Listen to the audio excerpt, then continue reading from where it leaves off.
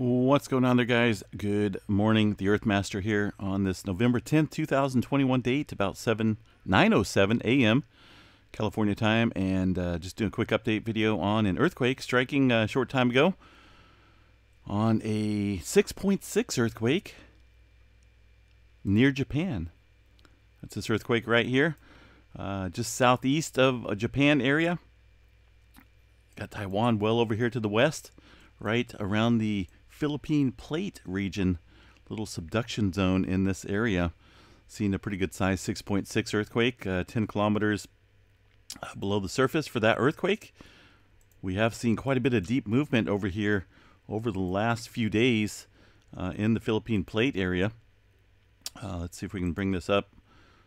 See quite a bit of movement here around the Mariana Trench and northward. Contributing to a lot of that movement that we just seen this morning, the 6.6.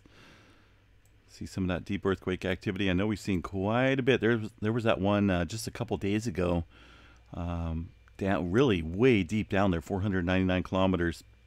Quite a bit of deep movement, and very typical of a subduction zone setup when it comes to deep movement, and ultimately creating pressure along the not only the lock sections, but further to the west here in this region.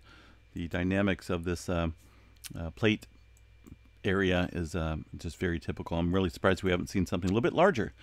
So still kind of watching this area for potentially a little bit further movement, a little bit, maybe at least another 6.6 or larger. You can see well over here to the west around the Taiwan region. Japan sits up here. A lot of large earthquake activity over time.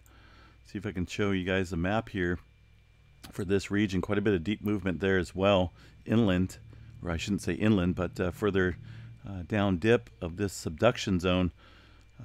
Some large quakes taking place there as well. Where this 6.6 struck, looks like we've seen a few of those over time since about 1900. See them scattered about, but still the potential for a little bit larger than the 7.0 earthquake exists for that region.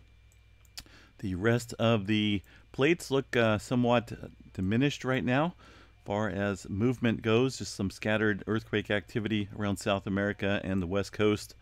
We did see some activity in Yellowstone region prior to that 6.6 in Japan. You can see on the map here, a little west thumb picking up a little bit of earthquake activity prior to that, and then the 6.6 kicking up here on this map. That's signature from that distant earthquake, and sometimes that does show up on stations. But overall, folks, kind of looking just like could be a very active day. Let's check out the all magnitudes here. I am getting the live stream back up and running. For some reason, computer wanted to do an update at 4 something in the morning. That is not okay with me. I thought I turned that off, but for some reason Windows 11 keeps getting wants to update itself even with that update turned off. So I'm a little disappointed in the newer version of Windows.